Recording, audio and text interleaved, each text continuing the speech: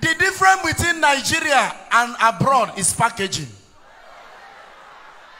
All we need is to package ourselves.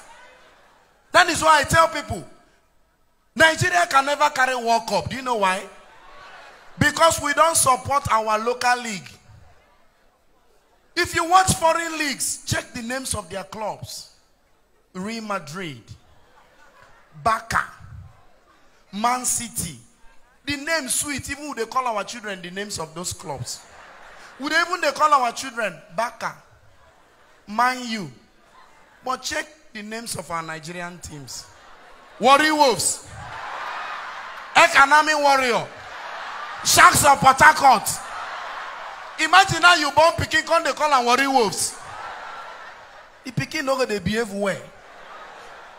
The whites have made football to be very lovely. Even when you hear their commentary, go they sweet you DJ Abeg touch that thing. You go hear sweet voice. Ladies and gentlemen, it's match day 23 brought to you live by Salvation Ministry. PlayStation 3 is a 4-3-3 formation. Today's match is going to be very hectic. Real Madrid FC going on with Barcelona. Lionel Messi has scored 500 goals. The most expensive player. He will ask his neighbor, Tommy, tell him, what do you think? Well, if you look at the players, they look very good. Today's match is going to be very lovely. It's 45 minutes watch on the match. DJ Easy, you go to Arab, you hear Assalamu alaikum alhamdulillah, Ajazira walaba halaba halabahim, Allahu Akbar, eto wal halaba hilabala, Allahu Akbar, Allahu Akbar, deko eto we halaba, Allahu halaba halaba halaba halabahim. DJ, relax. Imagine how they use this anthem for Nigerian League. DJ, play. You go, yeah, ladies and gentlemen, this is the match between Rangers Football Club of Enugu and Eimba Football Club of Aba. Whenever they play, they remind me of the Biafran War. The last time they play, 5 people die. I wonder how many people die in today's match. Paul Ogazi, what do you think? If you look at the players, they don't look happy. How can they be happy? The governor have not paid them. How can somebody be playing football and the governor have not paid? DJ, break it. I don't have time. Daddy, the problem we have in Nigeria are motivational speakers. They have put us in problem. My friend is stranded in Port Harcourt today because he went for a seminar. Say seminar. Somebody told him, leave your comfort zone. The guy, they suffer for Port Harcourt. That is why I want to advise you. Any day you dey Port Harcourt, somebody say, let's go for a seminar. My brother asks. Now network marketing. Those people sabi talk. You go just see somebody come out and say, how many streams of income do you have? He said, look at me. I have 4 streams. The guy asked me, what about you? I said, bros, now 1 I still home. He said, look at me. Last month I made 10 million. I said, Oga, how? He said, very simple. Can you talk? I said, Oga, I'm a comedian. He said, all you need to do is to bring 2 people. Turn to your neighbor, say 2 people. Any day you hear 2 people, not say your neighbor, not be people. Daddy, I brought my house rent, 1.5 million. Register with this company for Philippines. They gave me drugs worth 1.5 million. Till today, they look for 2 people. My house became chemist. When people come to my house, I say, my brother, I don't have mouth. Will you take omega-4 syrup? He don't burn. Saturday they call me from hospital. Hello? Pharmacist franchise, do you have Augmentin?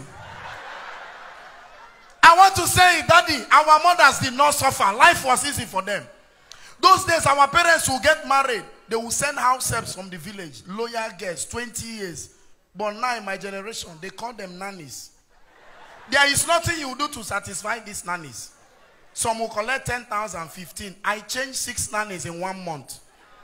My first nanny, any day I come home, she'll speak 1 English. Welcome, daddies.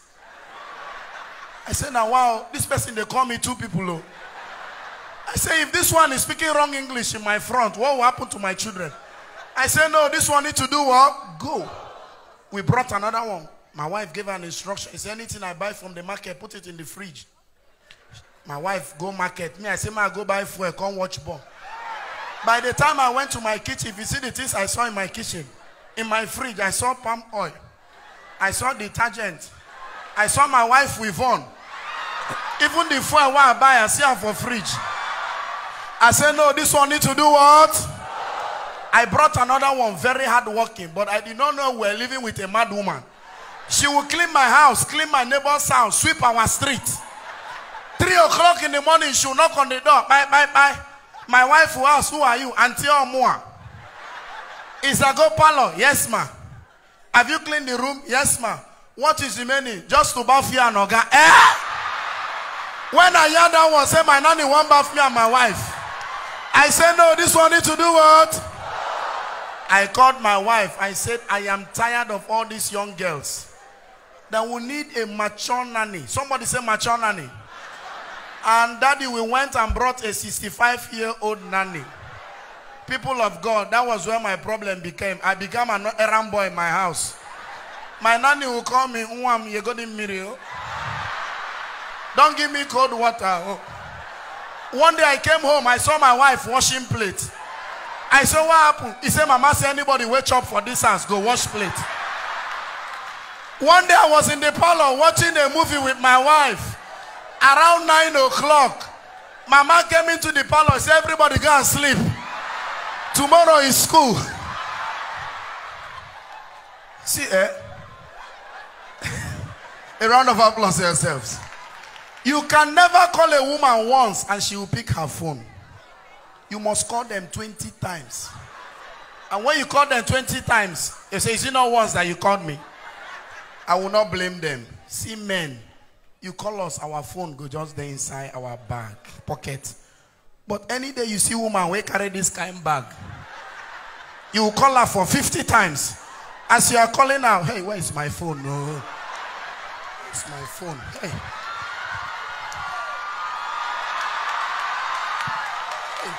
Where is my phone? No. Where is my phone? No.